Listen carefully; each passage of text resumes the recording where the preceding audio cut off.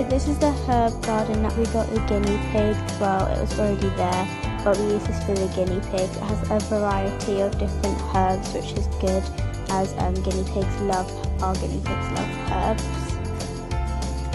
So this is Noodle's new wheel. It's really big and it looks natural, so we really like this compared to his old plastic one.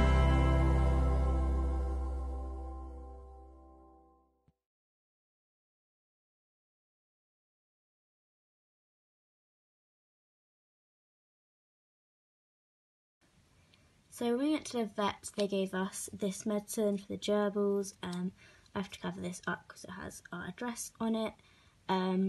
But this is what they gave us. It's for their urine infection because we're not quite sure which one it is. You need to take these Easter stickers down, so I'll probably do that tonight.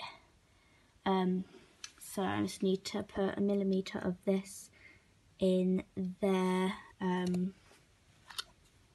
thing. It's fine for their water, as it'd be quite hard to give them medicine. So I'm going to do that now.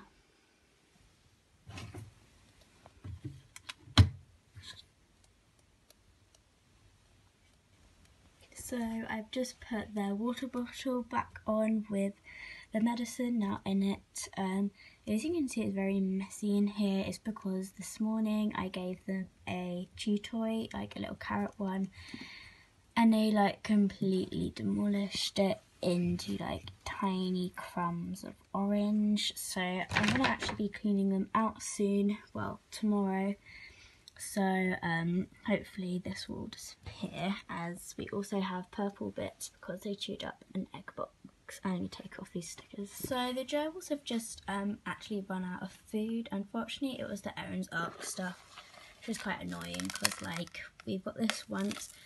We hope to purchase this in the future, but it does cost money for postage as we don't live in Scotland, and we'd have to buy other stuff with it. So right now we've just got this Hampton gerbil mix. As you can see, it's safe for gerbils as well. We get this extra select stuff for our guinea pig usually as well, so it's all fine. So I'm just gonna pour that into their box.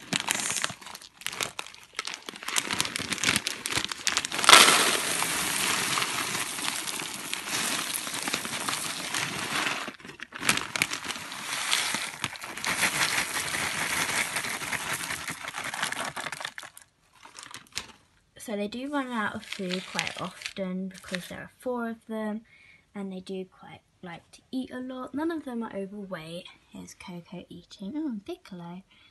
So yeah, I just gave them the rest of that food. I also give them these sometimes. I'll like crunch them up, but I prefer to keep them in a pot for the moment. So there is their food. So I've decided that I'm actually going to clean out the gerbils today. So I've got all of their stuff in a bag here, and their cage is their home is currently empty. They are in here. You can't really see them, but they are in here, and we're just gonna fill it up now.